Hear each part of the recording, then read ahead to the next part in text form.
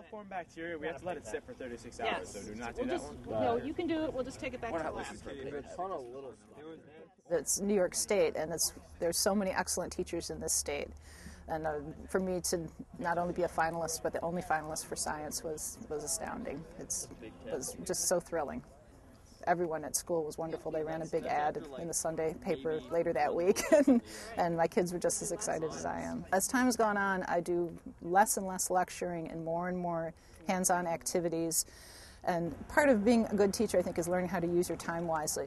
A lot of times I'll be laying in bed thinking, oh, no, I thought of a better way to do that. So as time goes on, you keep fine-tuning your course, toss things out, pull new things in, and you just get better and better at it. A whole bunch of stuff in here. Okay. This is my 12th year teaching. More and more of my labs I've turned in another direction so that it's inquiry-based rather than just a standard cookbook lab. And the results you get as far as what they actually learn is so much better than doing it the standard way. So it takes practice to think that way as a teacher, but once you do, you can see big results from it. This is my AP Environmental Science class. It's juniors and seniors. It's a college-level course. They'll earn AP credit for it when they take the test in May. What? So what's that green thing? That is a dragonfly larva. Wow.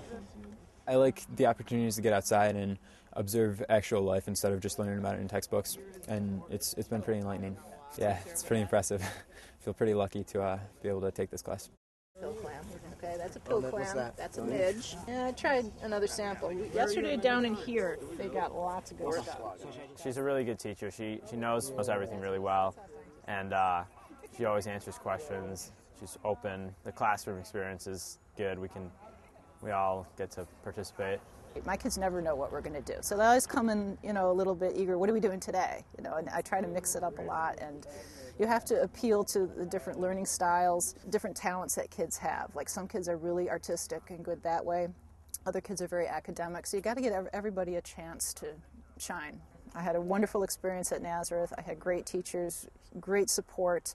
I loved how small the classes were, how the teachers really knew you by name, and I would recommend it. I think they have the finest program in this area. It's quite a week. A day at the White House meeting the president.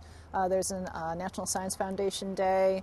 They open up the Natural Museum history for us after hours, so we get a private tour. It's thrilling enough just to be able to shake his hand and meet him. We meet the administration and talk about science education in the country and how we're kind of falling behind the rest of the nations and why this is such an important award, really, because these are the teachers that are inspiring future scientists.